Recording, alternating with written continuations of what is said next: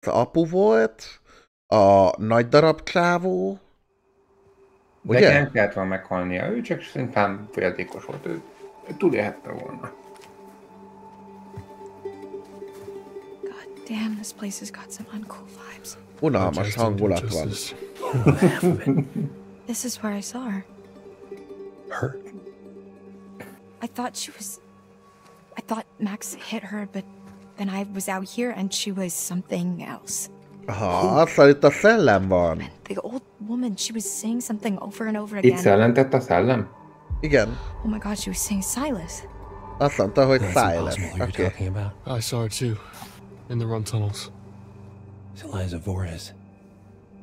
Silas's mother. Eliza Vorez a neve, aha. Think.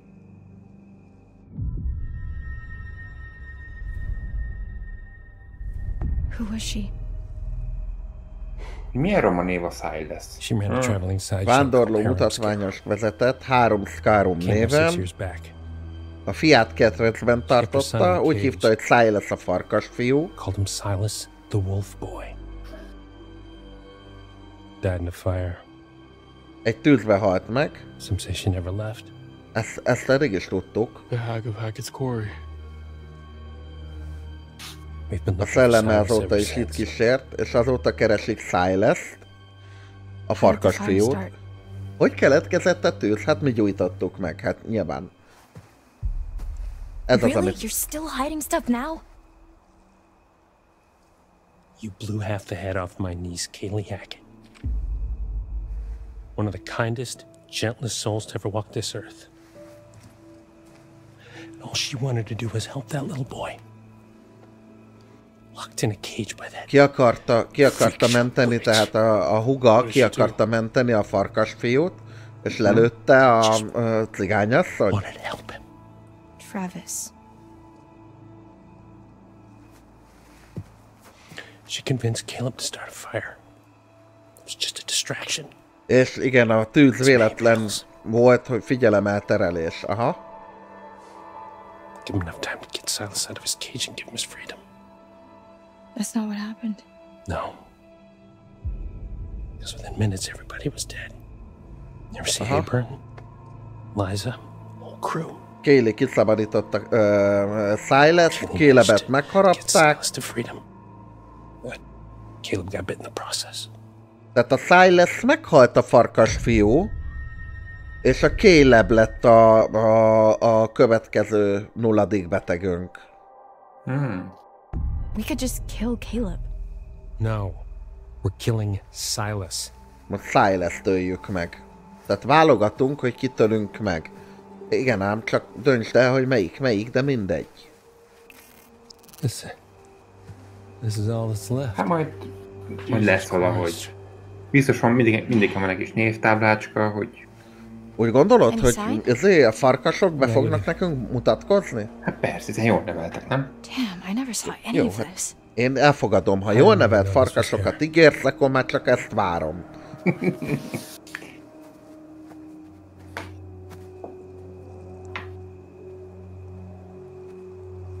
Így váljatok szét, az egyébként jót tesz ilyenkor, az okos ötlet. Ryan? Anyádat! Mi történt? Anyádat, hát így beleüvöltöttek a fülembe, hogy takarodó van. Did you both see it too? Kinda wish I hadn't. Same. Mit látunk? Vagy mi van?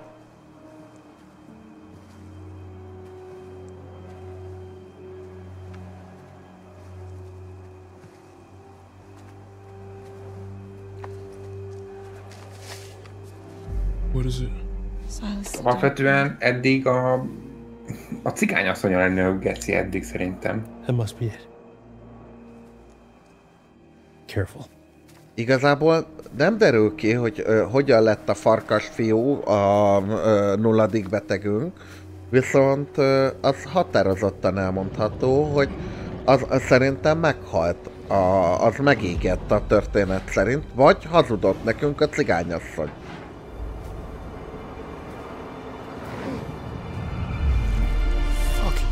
De hogy így... Nézd csak, itt van egy farkas, aki megsérült. Jöttek, hogy beelőttek? Aha. Hát elütöttünk. Tehát elvileg ez a fia. What's wrong? What are you waiting for? Mire várunk? Shoot, you stupid girl! Lőj, bazd meg, lőj! Lelőjük? Igen.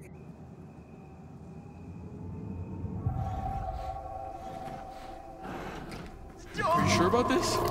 Shoot.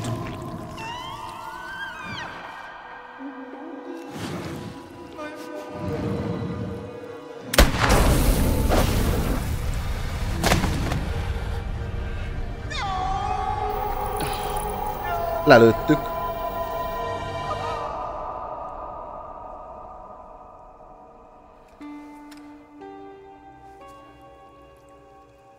Lelőttük, de szerintem most jön az, hogy... Let's just go before we have to see him like that in human form. It's too late for that. Már késő emberi formában nem meglátni? És kit lőttek le? Mert nem biztos, hogy azt, amit kellett volna, nem? Mert ugye most az lenne a szép, ha elindulnának visszafelé, és egy farkas elragadná a rendőrbácsit. Igen, az valami szép lenne. De lehet, hogy nem így lesz, értem én. Na, öreg lány. de fog minket szidni szerintem. I bet you think you have it all figured Azt hiszed, hogy már mindent kitaláltál, mert kurva okosak vagyunk. Oké. I tried to warn you. I even started to like you. Még majdnem meg is kedvelt minket a néni. Not after this. I will not forget what you made them Nem tetszik neki, hogy lelőttük az ő fiát. I've been with Akkor you tényleg a fiát all lőttük le. night. And I'm not about to stop now just because the nights come to an end. No. Whenever you hear a noise, Ha valami zajt hallasz a sötétben, egy suptogást az árnyékon, leheletet a nyakadon, én ott leszek. Ott leszek. Oké, köszi. Kezdek megnyugodni. Életed végéig kísérteni foglak. Szerintem nem szeret minket a néni, de ez csak egy tipp. Most miből gondolod? Hát egész... Megérzés. Most mondta, hogy mindig velünk akar lenni. Ez a szeretet jele. Végül is. Mindenesetre kisüt a nap. Na. És végre barátságos zenét hallok, meg fény van, meg ilyenek.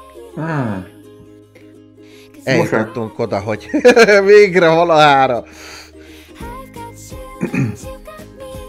És énekelnek a kislányok, csicseregnek a madarak. Tudti, hogy a valamelyik bokkorban nyulak is keférnének, hogyha lehetne. Max Brinley, miután túlélte az éjszakát, meggyógyult az átokból.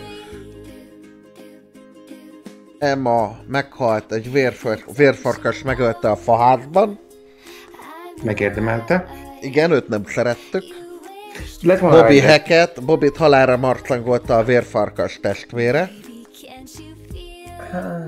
Chris Hackett meghalt, amikor a kedvenc tanácsadója Ryan ezüsttel lelőtte. Constance Hackett anyu, Laura a fegyveret folytatott küzdelembe fejbe lőtte. Jedediah Hackett bosszúszomjas Laura megfojtotta. Jacob megölte Nick, a vérfarkas Nick megölte. Kaylee Hackett meghalt, összetévesztették a vérfarkassal.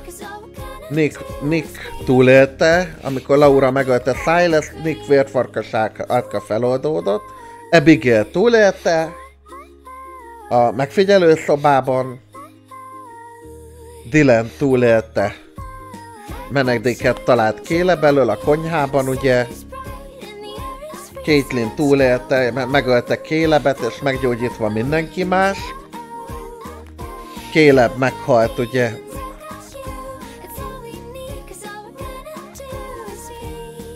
Travis Hackett túlélte a Silas-szel találkozást, és véget vetett az átoknak, amely 6 éven át kísértette. Ryan túlélte, meggyógyult a fertőzésből, és túlélte a vérfarkassal a küzdelmet, Laura megölte Silas egy ezüst héjjal. Laura megölte Silas a kutyafiút a fészkében, és ezzel megtört a bányának az átka.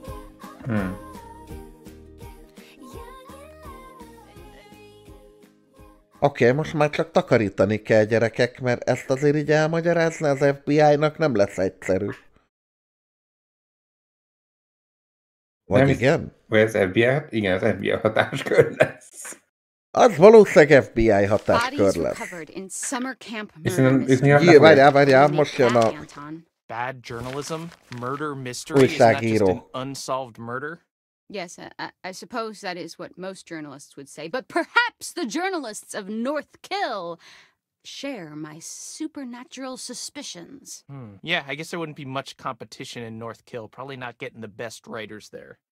Okay, can we at least start the podcast before you completely resign yourself to cynicism?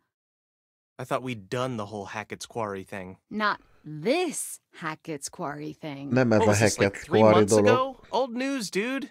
Anton, introductions first. We are Bizarre Yet Bonafide, the podcast of the paranormal.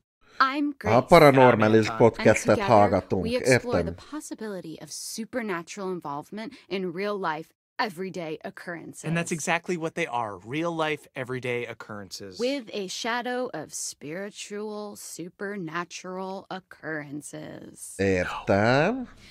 Beszélgetünk itt a podcastben arról, hogy... I hope you've got hat insurance, Anton, because I'm about to blow your mind. Did you just ask if I have hat insurance? Yes. Alapbiztosítás. It's responsible to insure those things which mean the most to you. A hat. Yes. Okay, I know where your priorities lie. Ez érdekes egyébként, hogy a stáblista alatt nyomja a szövegelés. Real reason that we're coming back to Hackett's Quarry. Ez úgy tetszik. There've been some developments. Néhány fejlemény történt, néhány infót szerzett. I remain skeptical, but I'm all ears. Under my hat. I was hoping you'd say that. Oh, God, why? Why are you smiling? Stop it, I hate it. Why? I had braces. I have to make use of them sometimes. You do have very pretty teeth. Thank you. That's something that a lot of podcast listeners might not know about me. So, it just so happens I've Van got egy belső someone on the embere. inside. So today's episode is going to have a bit of a show and tell. Megmutat és elmond hangulata van a... Ki a belső? You know someone on the inside? Don't we all have someone on the inside? You know, an inner critic that says, stop doing a podcast. No one's listening. You should listen to that voice, Grace. Okay, well, what I really meant is, let's call it an anonymous donation. Azt mondja, névtelen adománynak nevezi az infót. Who flagged this as a bizarre situation. Someone actually reached out to us. They sent us a package.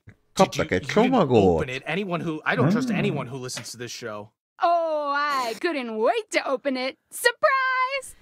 Anonymous donation. Okay, you've always promised me since day one of this podcast that if you could see true evidence, you will consider all options, right? Did you not say that? I did say that, yes. I mean, I know knowing for a fact that we would never see any evidence, I did say that. Okay, well... Szóval valami csomagot kaptak, ami bizonyíték, de most valami információról el kell dönteni, bizarr vagy hiteles. Oké. Okay, fine. Let's do this. For anyone listening at home, we are about to open a package from a mysterious person who listens to this show. If you are the one who sent us whatever it is, congrats, you got us. Sorry, the tape is just really... There's just so much tape on the package. Sorry, Nagyon sok szalag van a csomagon. I could, like, slice at it with. No, I don't want you to dull my Jó, key. éppen nem bírják kinyitni a dobozt. Fucking key, Anton. No. Give me your fucking key. No. Get your own key. Not like you lock your door. Of course I lock my door. What are you hiding? What am I hiding? Do you not lock your doors? No, I have nothing to hide. You think that ghosts are real, but you don't lock your doors? No, ghosts couldn't open my doors. They could walk through my walls, Anton. Okay, you need to be more concerned with murderers.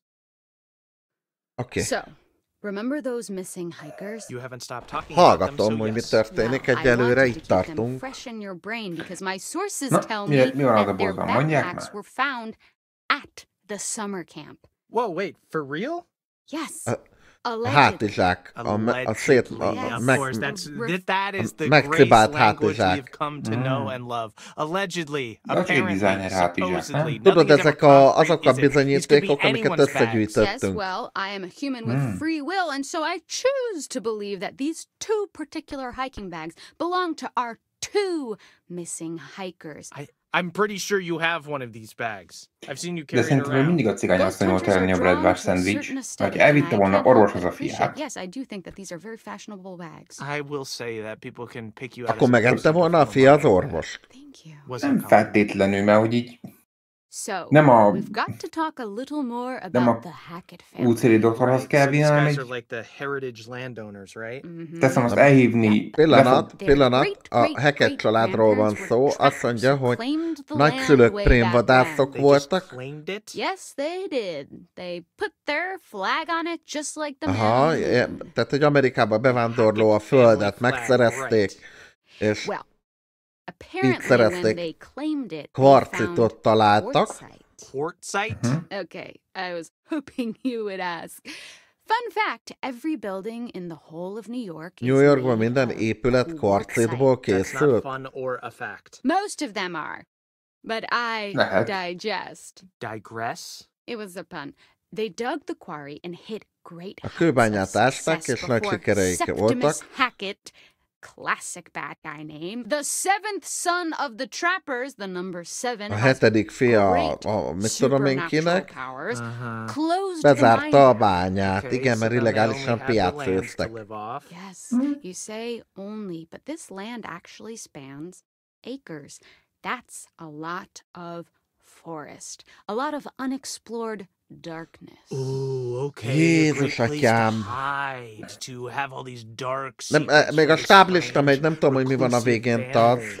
Most éppen egy stáblista közben egy podcastet hallgatunk. Okay, here we go. Acres and acres of haunted woods. If you say so.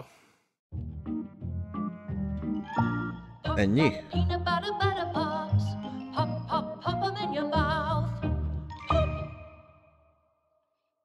Ez most nem tudom, mi volt. Én se. Nekem az az érzésem, hogy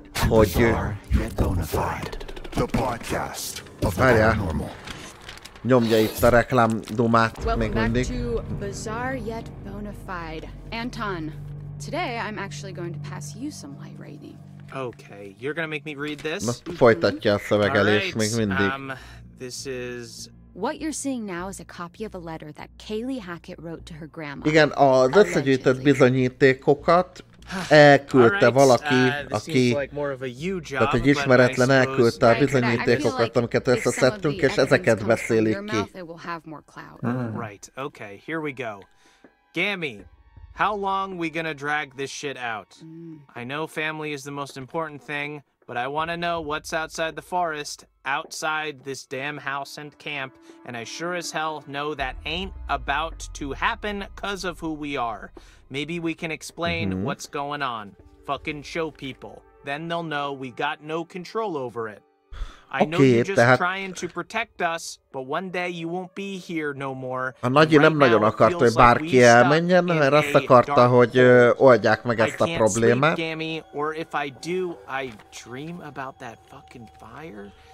Oké, szóval igazából a családiátok az volt, hogy állandóan a farkasra vadásztak. Jó. Dream about that fucking fire. Does that not read? Ask the haunted. Még mindig hatalmas gazdasági hasznot látok ebben, igazából. Yeah, no, I'm fully creeped out. She was clearly. Már nem tudom.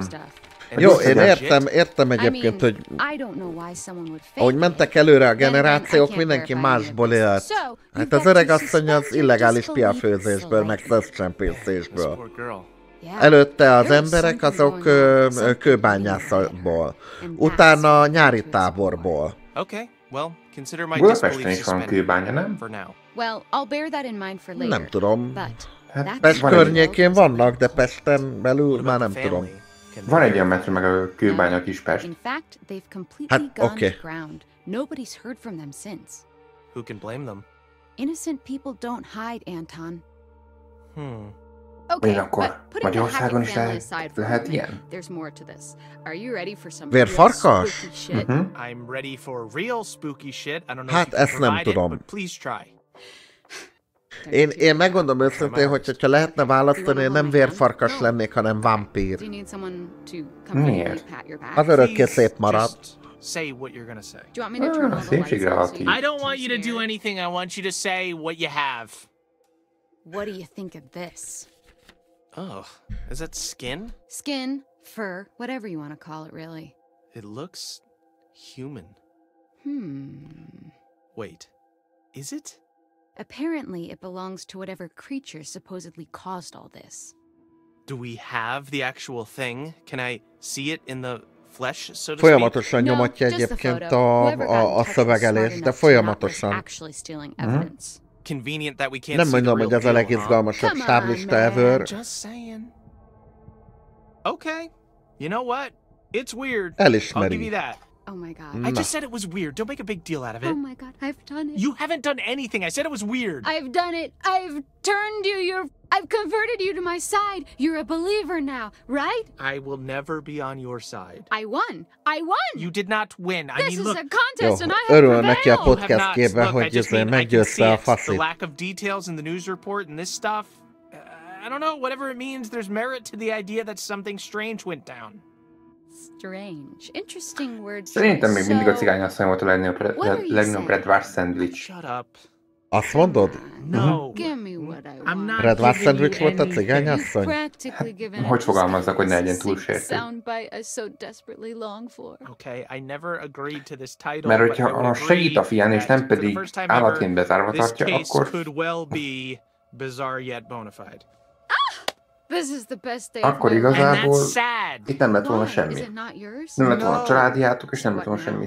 We gotta send Nem, this hát a stuff to the kérdés nem police. ez. They can decide whether it's useful or A not. kérdés az ott vetődik föl, hogy az a farkasfiú hogy lett I wish we farkasfiú. could just look into a crystal ball and see how it all plays Belenézhetnénk egy What fun would kristálygömbbe, that és be? Sure, láthatnánk, we could hogy speculate, mi van but we benne. weren't there. We didn't go through what these kids went through. There's no way we'll ever really know what truly went down at És Hackett's sose Farm. derül ki, hogy valójában mi történt ott. Még mindig van stáblista? I'm being genuine. That was beautiful. Thank you. You just Mennyien csinálták launched ezt? into precisely Sokan. the kind of content I've been trying to make. It's just the first time we've had a coherent thought on this podcast.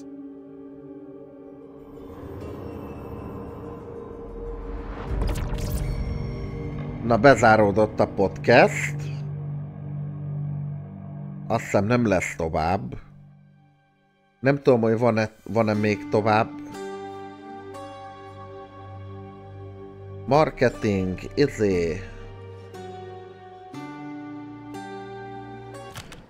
Jó, nyomunk egy képet.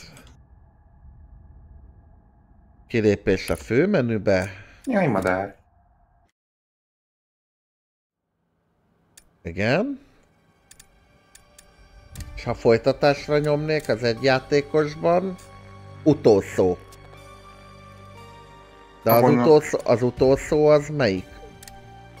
Szerintem az, hogy újra megmutatja, hogy ki az a túl és ki nem. Ja, ez volt az utolsó, ez az egész. Jó. Oké.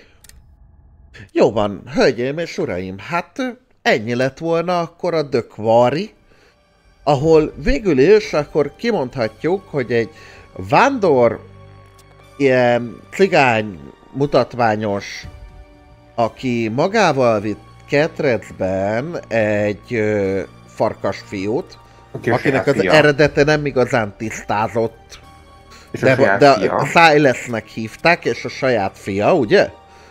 Ez volt a Nem, a Silas meghalt? Nem. Igen, tehát, hogy Silasnek hívták, az volt tehát a farkasfiú volt a Silas, akit magával vitt, és amikor ideért a kőfejtőhöz, akkor a kölykök ki akarták menteni a fogságban tartott fiút. Nyilván nem ismerve a farkasfiú eredeti történetét. Elterelésnek egy tüzet csináltak, ami elszabadult, mert hogy elszabadult a tűz, ezek a tüzek már csak ilyenek. A kalamajkában a Silas meghalt, de mielőtt meghalt, megharapta a Calebet, aki tulajdonképpen a nulladik beteg volt. Így ebből, vagy valami ilyesmi, nem? És utána ebből alakult ki az egész. Meghalt közben a cigányasszony is, mert felrobbant. Totta magát. Hát, hogy magát robbantotta, mindegy. Tudod, ez a rég voltán igaz se volt, na mindegy. De lényeg az, hogy meghalt a cigányasszony is, ő volt a szellem a történetben, illetve ezek után elég sok idő eltelt, de a lényeg az, hogy a Caleb megharapta valahogy a táborvezetőnket a hajósejten, és ezt a táborvezetőt próbálták bezárva tartani az egész család.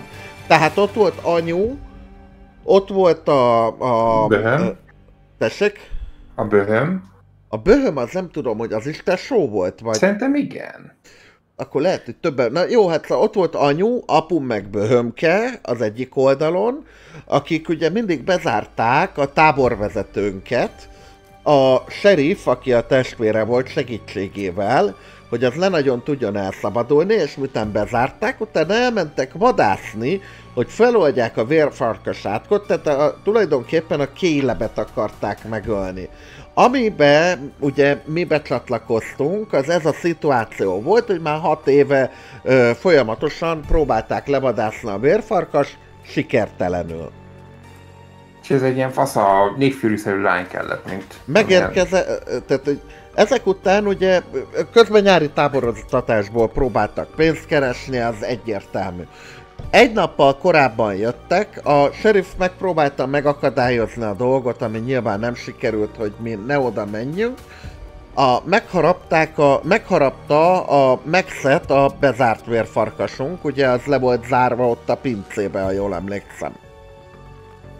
Tehát egyébként a maga a sheriff minden próbált megtenni, hogy ne derüljön ki, és meg, hogy ne legyen minket. baj. Ne legyen baj, igen. Tényleg mindent megpróbált a sheriff. Ezek után haveroszunk átváltozott vérfarkassá. A csajt meg a vérfarkast a sheriff megint csak elzárta a külvilágtól, hogy fedezze a többieket, ha jól vettem ki, ugye? Igen, és nem bántott őket, tehát ott is effektíve kaptak enni, csak szabadságban voltak korlátozva. Hát igen, hát meg bemutatta a csajnak, hogy valójában mi van. Időközben megérkeztek a táborba a többi diák, ott eltelt 2 hónap. Tehát, hogy miközben be voltak zárva a csaj meg a vérfarkassá váló csávó, közben eltelt 2 hónap, ami alatt gondolom egyszer eltűnt a csávó, lezárta magát és meg nem nagyon vadászgattak. Mondjuk ott nem tudom, hogy a nyári tábor közben mente, vagy mi van, mert hogy 2 hónap eltelt, és közben ment a tábor. Egy hónap telt el? Igen, tehát úgy volt, hogy hol történt, hol történtek a dolgok szerintem. Oké. És akkor utána a nyári tábor utolsó napján, ami a 28. nap lett volna, ott el kellett volna menjenek a diákok, de nem mentek. Mert valamelyik volt olyan... mindegy. Na most a kérdés az, hogy és akkor ki rohangált? Melyik farkasunk rohangált? Mert ezt még nem... A fehér farkas, tehát a Caleb rohangált, az meg visszajött közben? Szerintem igen. Na hát akkor a Caleb kezdte ott elkezdeni leszedni a dolgokat, és akkor ebből alakult ki az effektíve a történet, amit lejátszottunk, meg amit visszafejtettünk sztoriba. Aminek nyilván a végeredménye úgy sikerült, ahogy sikerült. Én azt mondom, hogy szerintem azért nem volt ez rossz, úgy összességében. Nem, de én még mindig síratom ennek a gazdasági vonatkozott. Már hogy mennyi pénzt lehetne azzal keresni, hogyha vérfarkassá harabdálunk valakit? Igen, meggyógyul minden sérüléséből. Ez igaz, viszont ugye azt tudod, hogy azért ez azért problémás, hogy utána azért valakit le kell lőni. Amerikában vannak halálra ítélt bűnözők, ugyebár. Igen, És akkor lehetne azt csinálni, hogy figyelj, a családod kap x millió dollárt, forintot, cserébe te meghalsz. Hát azért ez sok morális kérdés vett föl, Fenyves. Hát... Többet, mint amennyit nem. Szerintem. Jó, meg hogyha van egy csávó, aki már nem tudom... Mindegy, tehát ezt most ne kezdjük el boncolgatni, de alapvetően erre látnék valami megoldást. Srácok, mi erről a véleményetek? Majd dobjatok YouTube-on egy kommentet, amikor ez a videó megjelenik, és meg lehet még velünk ezt domálni utólag is. Mi most viszont megköszönjük mindenkinek a figyelmét, és érzékeny búcsút veszünk tőletek. Legyetek rosszak, sziasztok! Hello!